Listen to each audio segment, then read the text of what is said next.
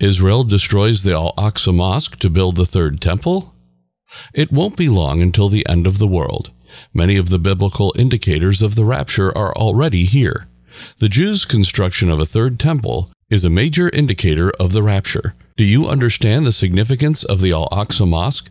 Here's a video with the explanations we need. In this video, we will discuss the destruction of the Al-Aqsa Mosque in Israel to construct the third temple, as well as the various prophecies related to it.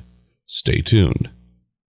Israel, known as the Holy Land, is a Middle Eastern country on the coast of the Mediterranean. Many people believe that this land has been considered holy since the beginning of time. Recent happenings in Israel's ancient city, however, have been anything but sacred. The country's biblical significance makes it all the more painful to witness its descent into anarchy at a time when the Al-Aqsa Mosque, one of Jerusalem's holiest sites, is in imminent danger of being destroyed. Is it true that Israel is attempting to destroy the Al-Aqsa Mosque, or is that merely a myth? The Al-Aqsa Mosque, also known as Jami al-Aqsa or the Qibli Mosque, is located in the center of the Old City of Jerusalem.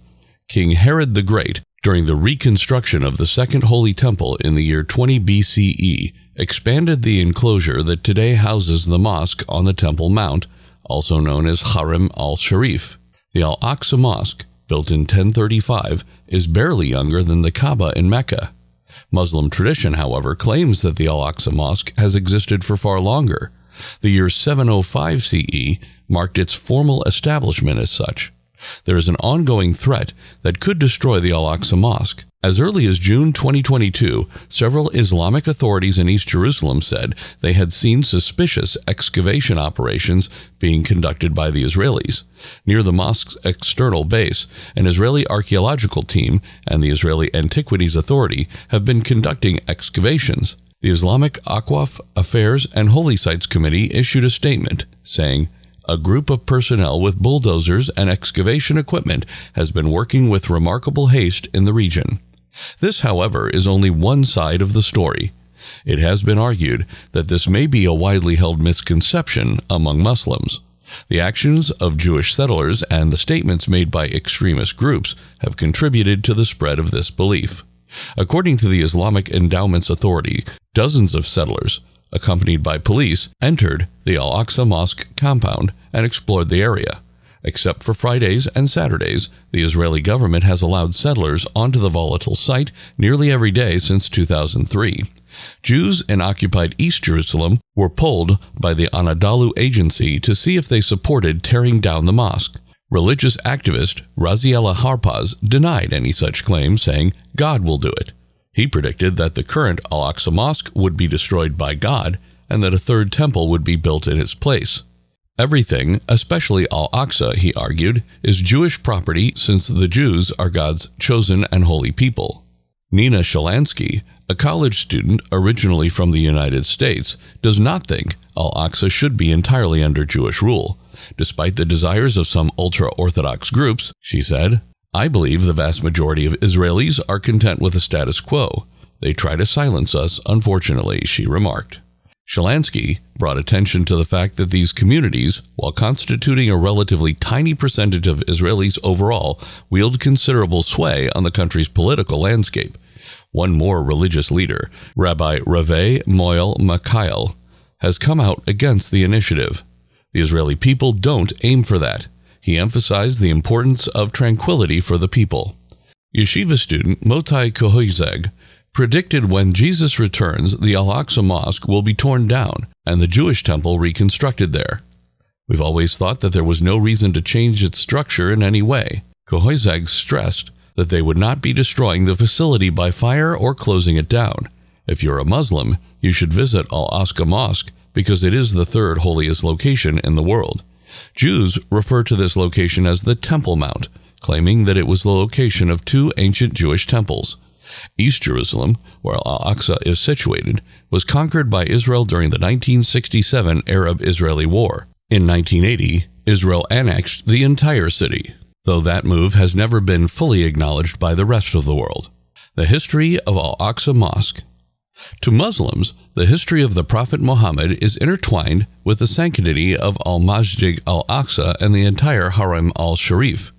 Part of this sacred history is the nighttime voyage of the noble messenger from Al-Masjid al-Haram to Al-Masjid al-Aqsa, where he led all the former prophets in Salah and then ascended to heaven to Sidra al-Muntaha. In 638 CE, under the leadership of Umar, Muslims conquered the city of Jerusalem. He erected a modest structure on the site where the noble messenger had led the earlier prophets in Salah. Al-Masjid al-Aqsa is the name for this sacred site. Improvements were made to the building in 705 CE, and shortly after, the Dome of the Rock, famous for its massive golden dome, was completed. Both mosques are considered to be parts of the larger Al-Haram al-Sharif. After being damaged by earthquakes in 746 CE and again in 1033 CE, the mosques were rebuilt in even greater splendor. Their significance and centrality in Islamic mysticism were not diminished even after their brief loss to the Crusaders in 1099 through 1187. After liberating Jerusalem from the Crusaders, Salah al-Din Ayyubi repaired the city's two holy mosques, including Al-Masjid al-Aqsa, where he erected a minbar that had been commissioned by his maternal uncle, Nur al-Din Zangi. When he passed away before he could complete the work, his nephew, Salah al-Din, took it upon himself to finish what his uncle had started: the Third Jewish Temple and the prophecy of redemption in Israel. Israel, my exiled people, will return, and they will rebuild the towns they destroyed and make their homes in them. They will tend vineyards and enjoy the wine. They will cultivate gardens and enjoy the fruits of their labor. Never again will Israel be uprooted from the place I have given them. I will plant them there. Amos 9:14 and 15.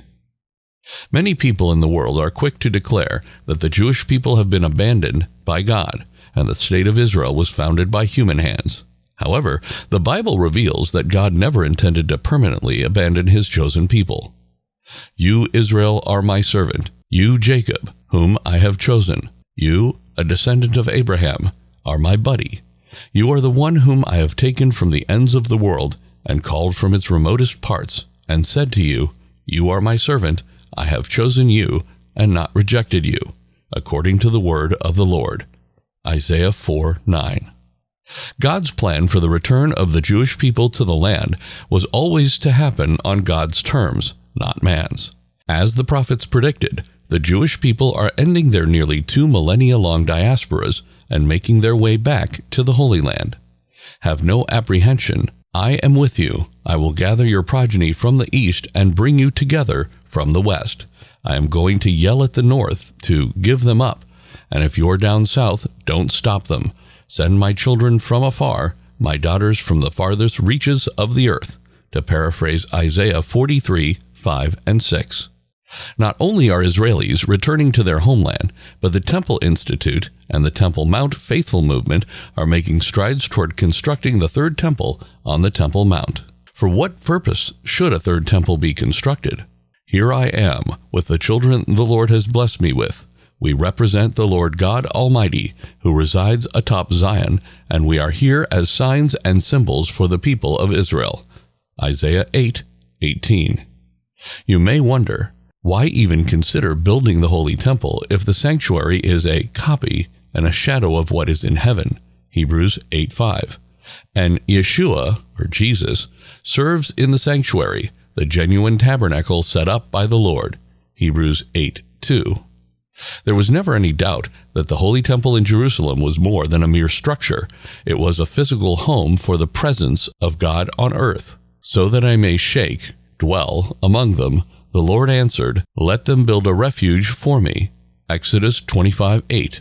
Compare with Exodus 40:34 and 35 and 1 Kings 8:11. Shekhinah, derived from the Hebrew word for house, shekhen, is used in rabbinic writings and Bible translations to refer to the Lord's divine presence, but is not present in the original Hebrew Bible. This ends the video for today. What do you think about this? Is Israel really trying to demolish Al-Aqsa Mosque? Let us know in the comment section. Also, tell us on which topic we should make our next video. Like and share this video. Do subscribe to our YouTube channel. See you in the next video.